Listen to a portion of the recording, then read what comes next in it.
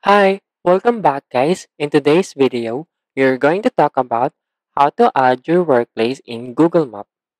Maybe you want to add your workplace in Google Map but you don't know how.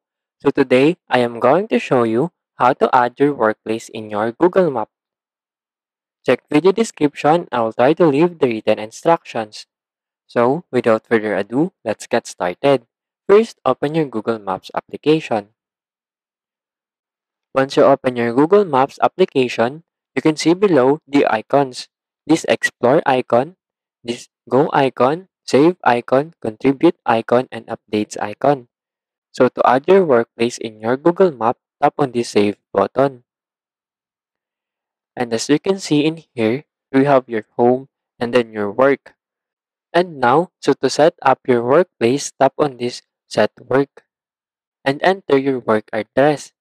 And you can also choose on map or use your current location. For this example, I will set my current location as my work address.